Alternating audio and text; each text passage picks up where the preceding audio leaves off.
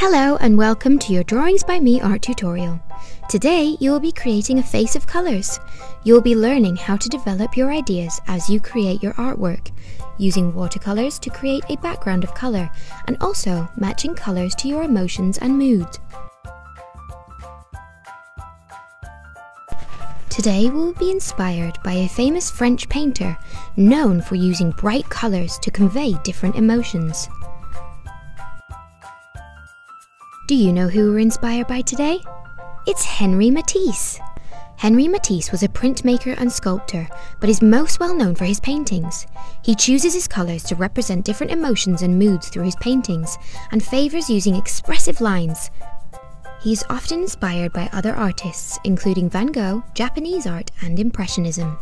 First, let's take a look at the resources we will need. You need watercolour paints and water, a paintbrush, a black pen to outline, and black acrylic paint. This is what your face of colours emotions could look like.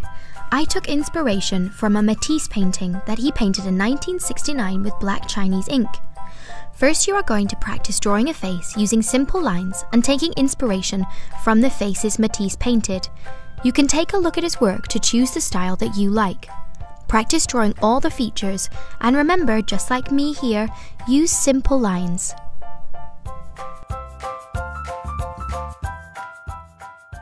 When you are ready, you are going to paint a background wash of colour using watercolours.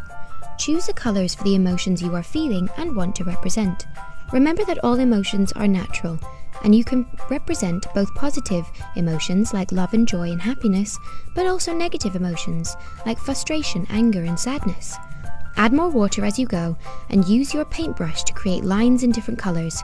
You can also create patterns or splashes across your page. Do whatever you think looks nice and keep adding details until you are happy.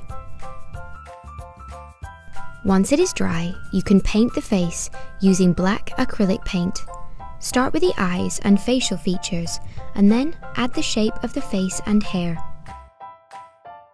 If you need inspiration, keep looking at the different pictures that Matisse painted. He used different size lines but always kept his paintings quite simple when he was painting his faces.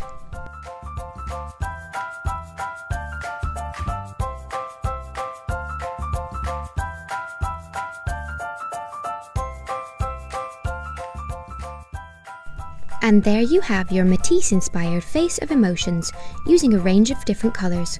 Talk to your friend about what emotions your colours represent. Enjoy creating your art and remember to tag us in any pictures you take of your wonderful art.